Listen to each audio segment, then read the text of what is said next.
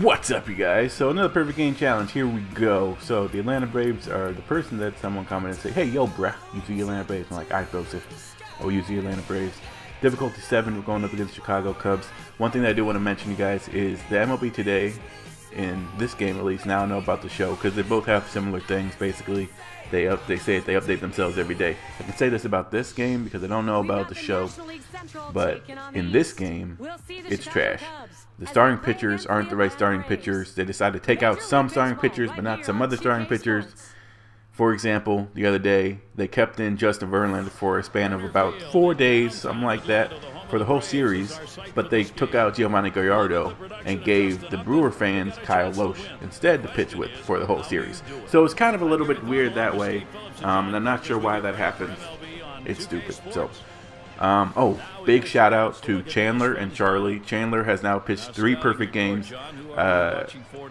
Absolute beast, man. Are you kidding me? 3 perfect games. You go to the leaderboard, you see his name there. Charlie told me that he was able to complete the perfect game as well. Man, that's insane. Absolutely insane. So here we go again. It's my turn, right? So the Braves versus the Cubs. Start them off with the curveball inside. Takes that one. In the Chicago Cubs lineup, they're really there's a couple people in this lineup that I'm worried about. Anthony Rizzo, the Italian sausage. Ooh, man. Ooh, that was close. The Italian sausage, Anthony Rizzo, and then maybe I should never call him that again. And then Soriano has the ability to just pop one out of the park, and that can mess things up, as well as Starling Castro. So it's going to be interesting to see how I'm really able to do this.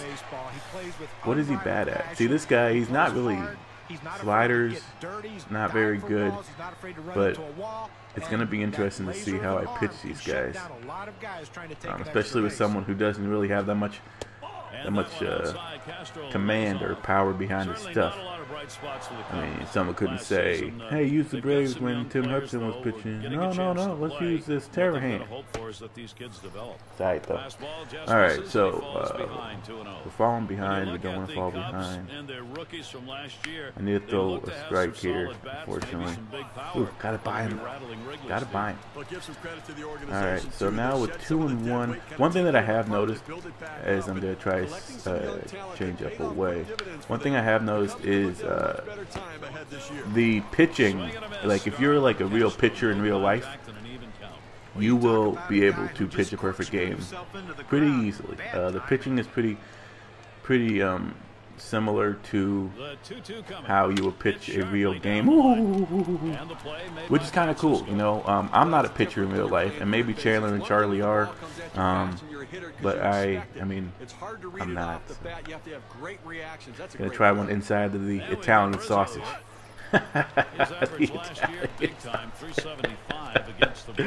Oh man, like, dude, why are you calling him that? I'm like, I don't know, man. I mean, he needs some type of nickname. Mr. Rizzo, the Rizzo. That sounds kind of cool. Now up to the plate, Mr. Rizzo. Simmons, don't throw us away. Perfect. All right, so we got 3-1. One thing I can say is they're going to swing the pitches inside in the strike zone. So I definitely just need to go out of the strike zone. But at the same time, we got through the first hitters that I'm really scared of contact. So now I can really go out of the strike zone, and hopefully they'll chase some. All right, so here comes Mr. Simmons. 57 power, 57 contact. And that was crazy.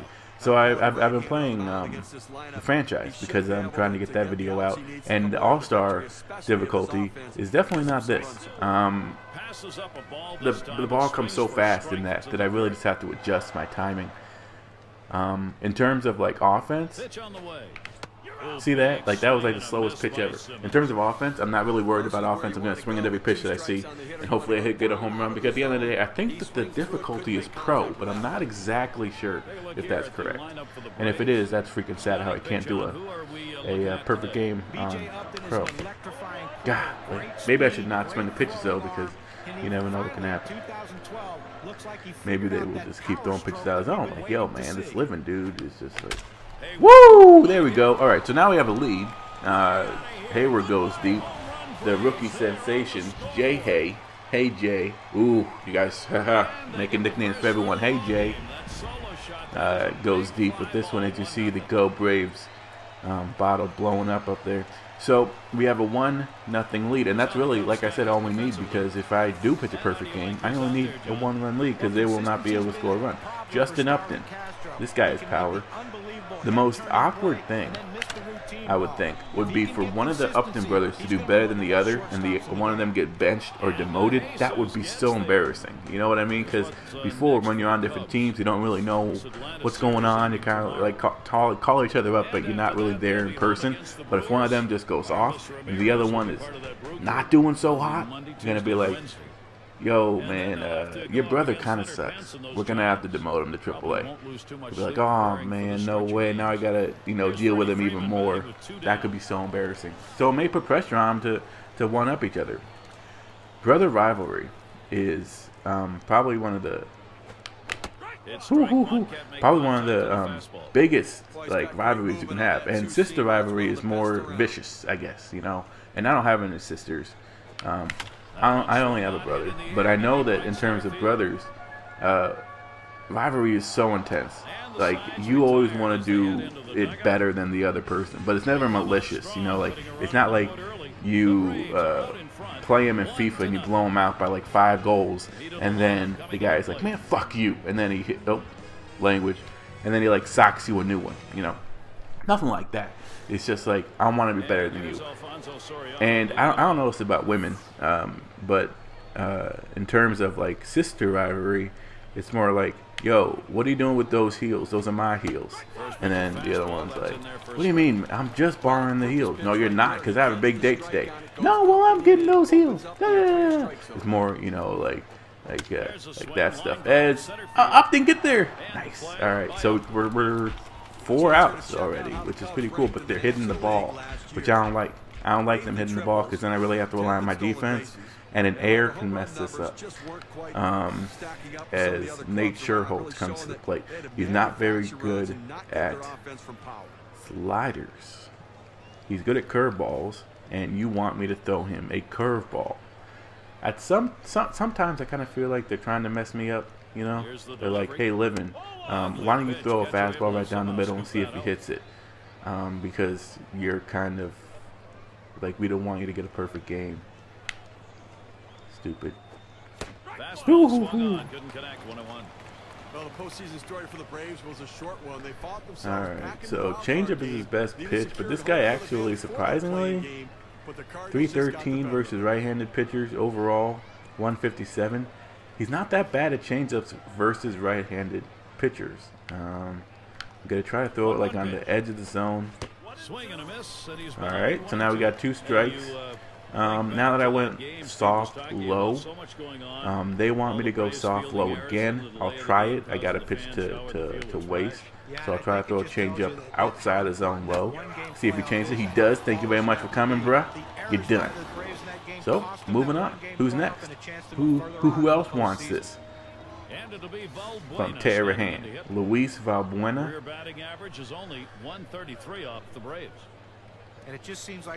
58 contact. See, this is the situations where I'm like, should I just throw him strikes so that he can hit it because his contact isn't very good, or do I see if he chases stuff? Because in terms of contact, he isn't very good, but anyone can just do a bloop single. You know what I mean? So it's like, do I really want to take that risk? One thing that has worked for me is the 2-seamers up here. They usually don't swing at that, or they usually miss it. Now, if someone were to have like a cut fastball that goes the other way, you can go inside, like always right inside by their chin is a really good place to throw those pitches. All right, so I went high and hard up. So let's try a changeup away. The 1-2 on its way. Here's a swing and a fly ball to right center. Good. We're gonna get out of this one. Nice. All right. So 2 innings down.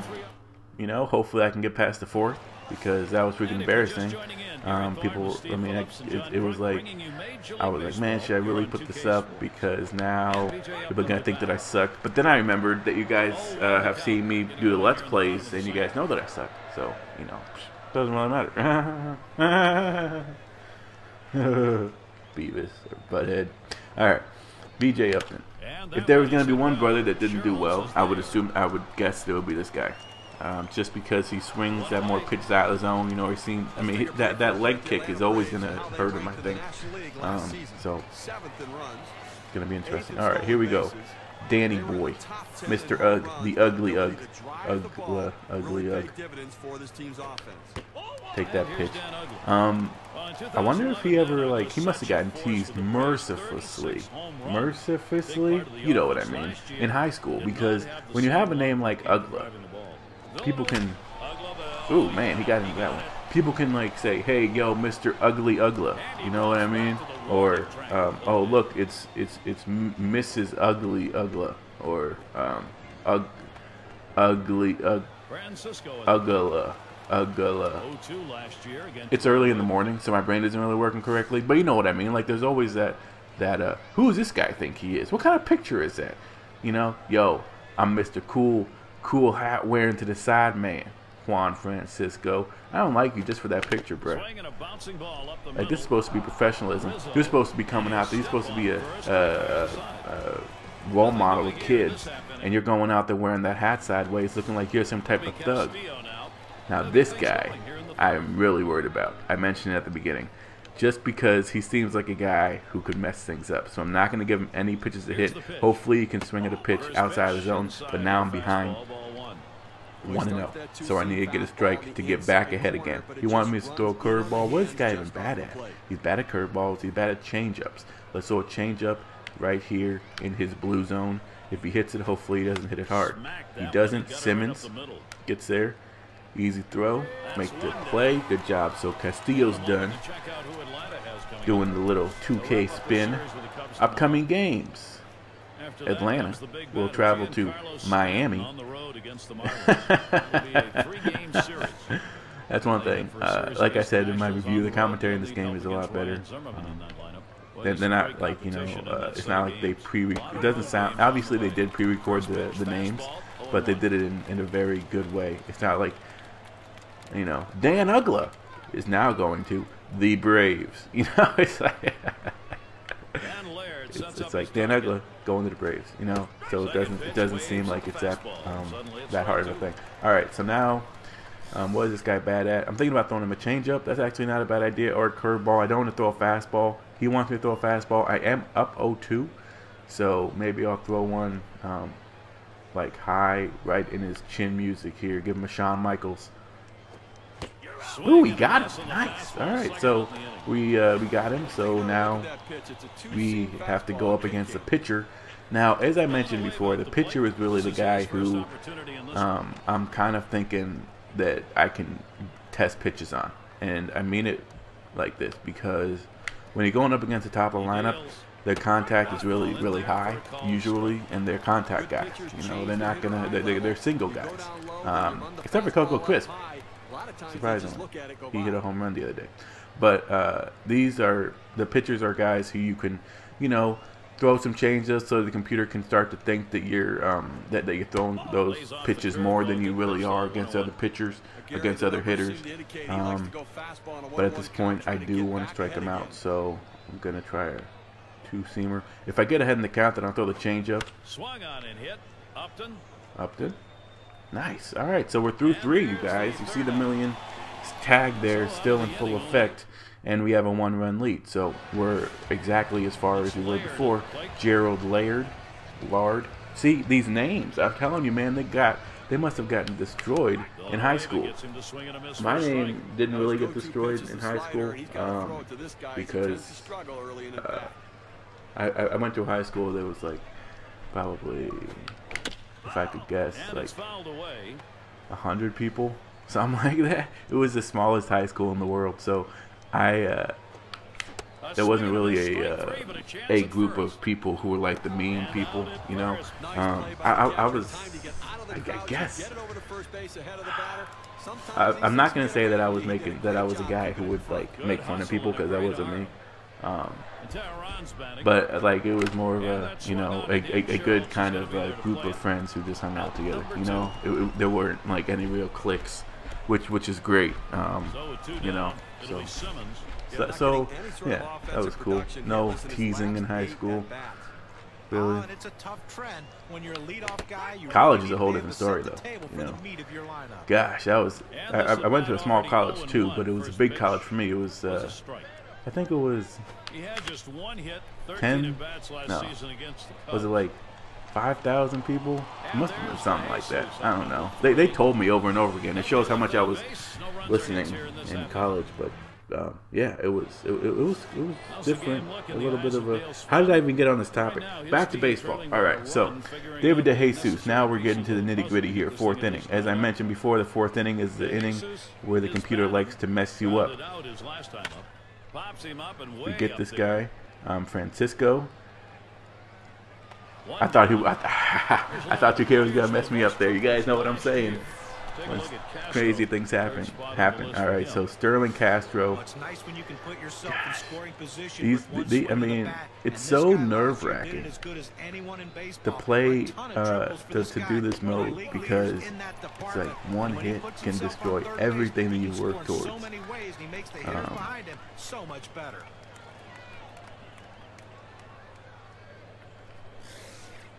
I really don't want to pitch that pitch. Oh man. The pitch. No, man. Every time he swings, I'm scared. 300 people, I heard, have pitched the perfect game. That's insane, you guys. Like, that's freaking insane. Like, where, you know, if someone. Towards the middle. And there it is. It's their first hit of the ball game. If someone wants to pitch a perfect game and then give me the code, then that would be cool. You know, I won't say no to that. All right, you guys. That's it. Unfortunately, we can't get past the fourth inning. It's crazy.